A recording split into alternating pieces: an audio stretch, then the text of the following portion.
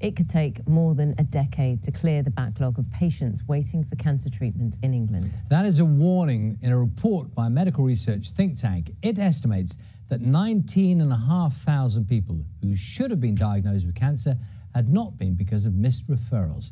Our health correspondent Dominic Hughes has more. The pandemic has affected all parts of the NHS, with cancer services no exception.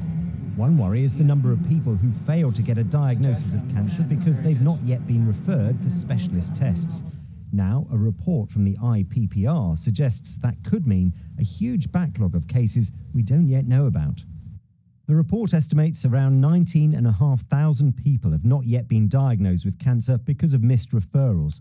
Diagnostics is a big issue, with the pandemic leading to a 37% drop in endoscopies, a 25% drop in MRI scans, and 10% fewer CT scans than expected. NHS England says cancer services have now returned to pre-pandemic levels, but the report says if the health service was able to improve that performance by 5%, the backlog would still not be cleared until 2033. And the authors warn that without a big investment in equipment and staff, thousands of people will be left waiting for a diagnosis and treatment. Dominic Hughes, BBC News.